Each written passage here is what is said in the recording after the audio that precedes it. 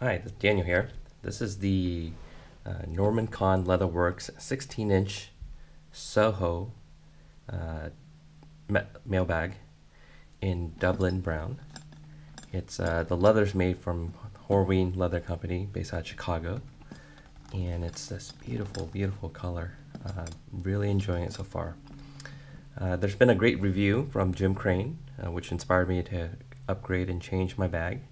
So I'm not going to repeat everything he's shared in his review, but I wanted to just point out a few things.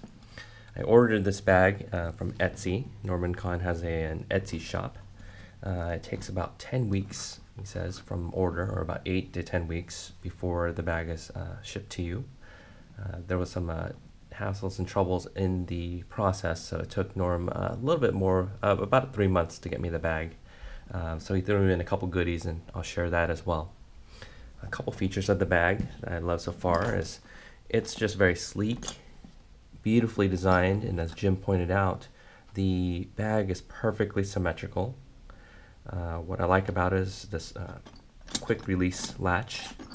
I'm doing it one-handed as well, and just having about a day's worth of play here. Super easy to play with so far. A few things. I think in Jim's review he said that this outer pocket here only fits his iPhone 6. I have a 6 Plus, and I found without providing any specs to Norm, it fits perfectly. So he must have changed his manufacturing process or creation process here. So this is a 6 Plus, and it fits just perfectly right in here. On the inside, there's you'll see it's very open, spacious. There's a spot in here that you can put in an iPad, your books, notes, whatnot. Some pen holders, and 2 side pockets. Go on this side so you can see it a little bit better. There we go. So beautiful spot, very thin, light leather over here, and it holds the pens or other things you have, and of course the latch on hook for your keys. Perfect example of Norm's business card. Let's see if I'll show you right here. And it fits perfectly in the slot right here. I like how he uses a thinner leather right here, which helps kind of keep the weight down a little bit. It's not incredibly overly thick. So the bag itself has beautifully thin and a strong leather. And I like how these inner pockets are just very light, and it's easy to keep things around.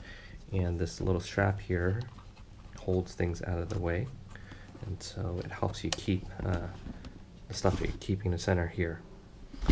You'll notice that the way the bag's constructed is the sewing, all the seams are on the inside of the bag. So from the outside, you have these folded in seams, and so you don't see just that more rugged look. So it's very slick, very modern. The other thing I'll point out is just the, again, all the edges are finished, as Jim mentioned. Beautifully finished edge. What that means is this is not going to fray. It's compressed in just through the burnishing process, and it's applied a treatment. And so the edges don't fray, unlike other bags you have out there. I think I owned a couple old Saddleback bags that just over time, it just doesn't age very nicely. So this is going to age incredibly beautifully. Cool feature here is this back magazine pocket. I wanted to show you, let's see if I can pull it out a little bit more. An example, here's the stamp from Horween Leather, Chicago company. So it's authentic Horween leather. And the cool thing about this Dublin leather is when you press hard in here from the inside, what it does is it brings the oils to the surface, and so it automatically just over time, very quickly without having to wait, as you use the bag, it creates kind of its own characteristics, its own personality.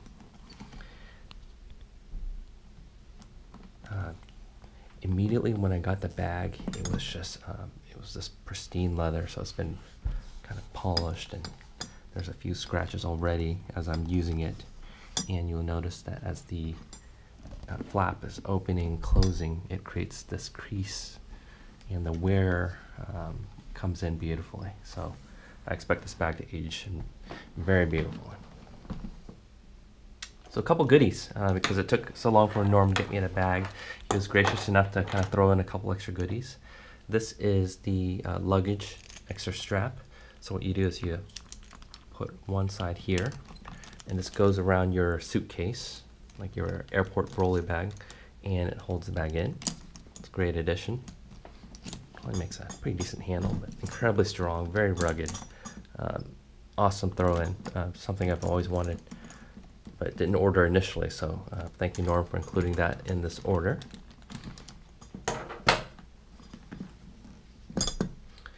Other goodie that Norm threw in is this Travel Valet tray. It's actually just a sheet of leather with buttons, and so it folds down flat, right? Just a beautiful piece of leather. And when you form the buttons in on the side, it creates this beautiful tray, which perfectly holds some of the leather balm that Norm threw in as well. So the balm will be used a couple months down the road before I treat it again, probably before winter time. And another surprise goodie that I wasn't aware of was a sunglass or a glasses case that Norm also threw in as well. So again, he creates beautiful pieces of work, smells fantastic, and again, an example of finished edges.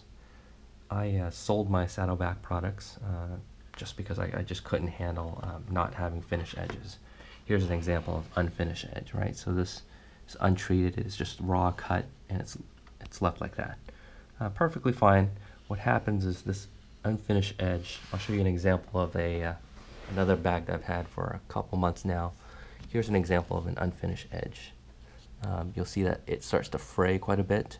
So on the skin side, over here, it holds pretty well. When you get to the suede side, it starts to fall apart quite a bit. So because it's not compressed, not finished, it'll fray quite a bit.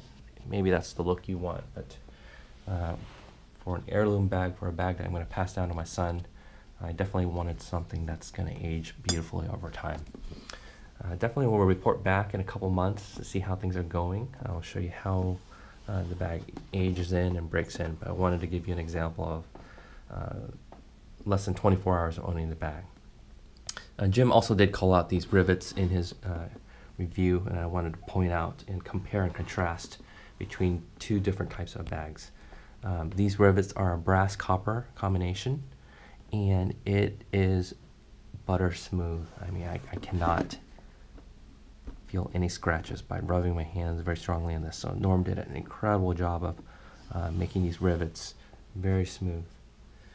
Counter example is this other bag I own, where it's going for a more rustic look, but you can see that the rivets are cut pretty sharply and slightly hammered, but left pretty sharp.